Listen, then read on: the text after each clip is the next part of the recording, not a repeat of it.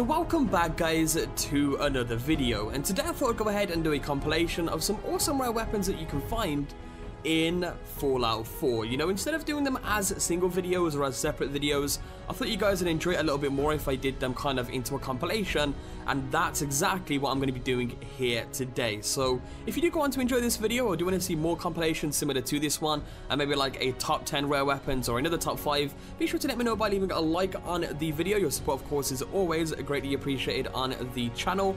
And let's get straight into this. So the first weapon I'm going to be showing you guys today is a unique version of the combat shotgun known as Le Fusil Terribles. Hopefully I'm saying that right there. But this is actually located over at Libertalia. I'll bring up the map location for you guys as well to exactly where this is located. And you want to make sure that you come prepared to this fight, because there's going to be a ton of raiders there that you will need to take out. Now the approach that I ended up taking with this is I ended up sitting back with a sniper rifle and picking them off with that bonus sneak damage as well, which definitely comes in handy. You know, if you do have a sniper rifle, this is something I definitely suggest you guys do as well. And you want to look out for the guy at the top with a missile launcher. If he hits you with that thing, you are pretty much done for. But when you take out the majority of the raiders on the ship and make your way through the ship to the top, to the captain's cabin, inside of the captain's cabin right in front of you, the shotgun will be sitting there waiting. Go ahead and pick it up, and that is your first rare weapon of this compilation.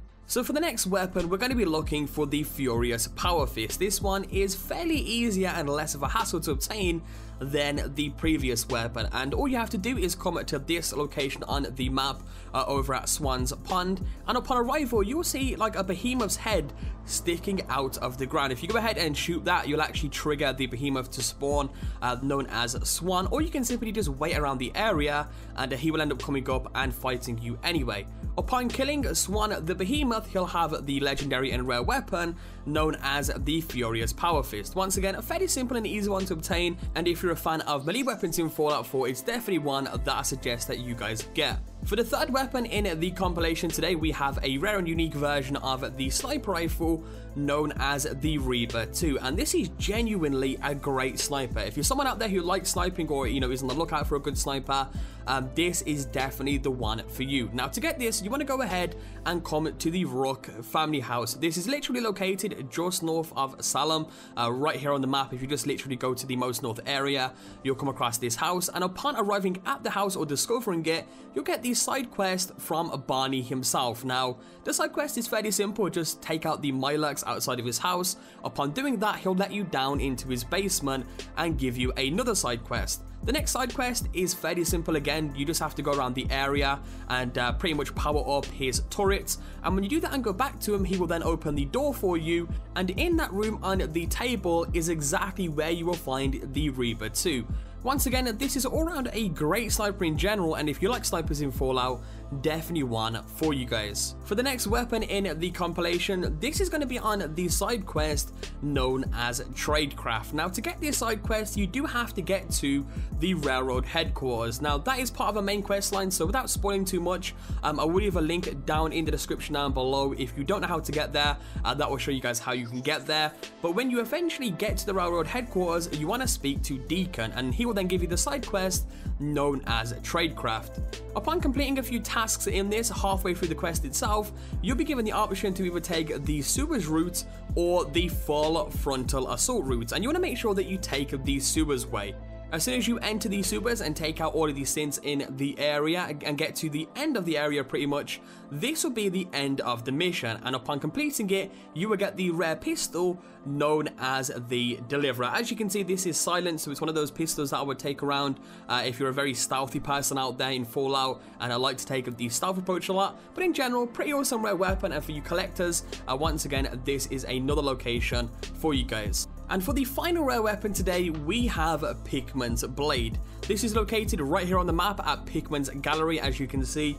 And what you want to do is you want to make your way through the whole of the gallery. There's going to be a bunch of raiders there that you will need to take out.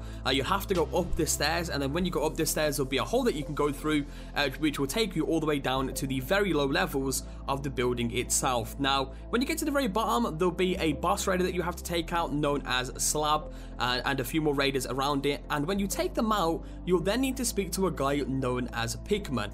He'll then give you a key as a reward for helping him and pretty much making sure that the raiders don't actually kill him.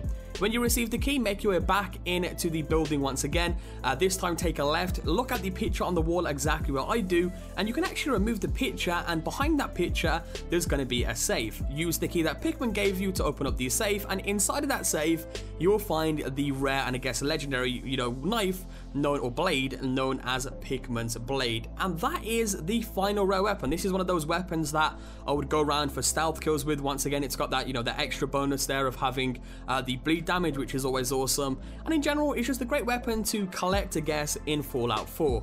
And that pretty much wraps it up for this compilation video, guys. If you did enjoy this video or did find it helpful at any point, be sure to let me know by leaving a like on the video. Your support, of course, is always greatly appreciated on the channel. And be sure to let me know down in the comment section down below, do you prefer it when I compilate these rare weapons into one video, or do you prefer it when I do them separately?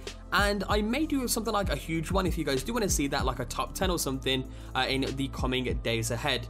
Quick plans for the future for Fallout 4 videos. I do have a Fallout 4 top 10 Easter eggs video planned up for the weekend, and of course many more rare weapon guides and legendary armor guides and all that kind of good stuff coming your guys' way as well for Fallout 4. But once again, hopefully you did enjoy. Subscribe if you guys are new around, and I'll catch you guys next time with a brand new video. Peace out.